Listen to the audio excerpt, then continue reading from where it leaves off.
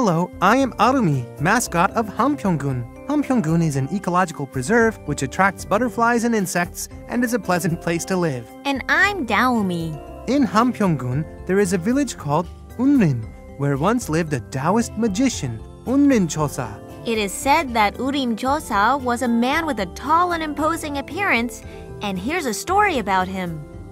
Hamphong, a legend in Urim village. During the second Japanese invasion in the mid-Joseon period, a wave of Japanese soldiers was pouring into the Hamphong area. Villagers started to panic upon hearing this news. It is a catastrophe that the Japanese are invading. It is. Should we flee or stay? What a disaster. I don't know. Hearing the villagers, Urim Chosa came up with an excellent idea to ward off the invaders and said to them, I have an idea, so don't worry everybody. Go home and prepare to flee. After the people returned home, using Taoist magic, Urim Chosa transformed a field in front of the village into a sea. The Japanese invaders who were about to sweep through the village stopped there in bewilderment because the field which they had just seen turned into a sea at that instant. What am I, bewitched? I just saw a field up ahead, but now it's an ocean. Is that a sea or a field? I don't have any clue either, sir.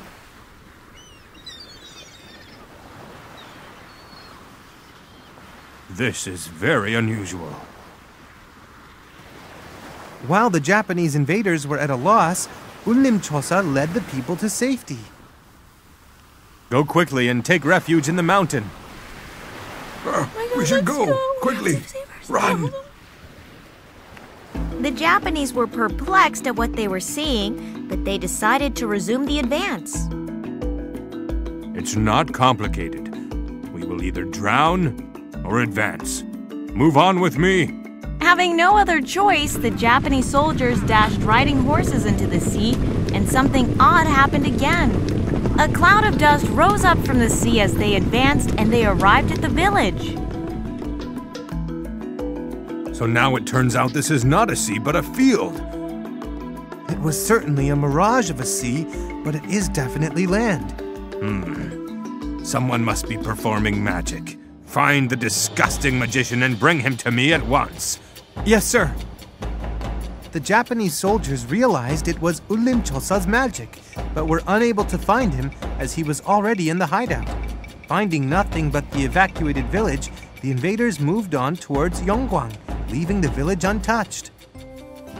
Thus, the village was named Ulim Village, after its savior, Urim Chosa. The field in front of the village was then called Borum Padetdul, which means a field that was a sea for 15 days. Still today, the field in front of the Urim Mao village is called Borum Padetdul.